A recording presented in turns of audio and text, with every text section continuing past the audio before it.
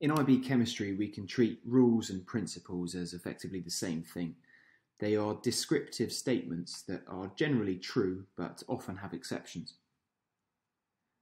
And when we say descriptive, we mean they tell us what happens, not why it happens. As a simple outline of how we come up with rules and principles in chemistry, we take experimental evidence, we identify patterns, and we establish rules and principles. And we might then go on to find various exceptions in different contexts. Here are some of the common examples you'll see throughout the course. The important thing to remember with rules and principles is that you will come across exceptions, so you should never treat them as absolute truth. And that's pretty much all you need to know. Hopefully this video is of some help.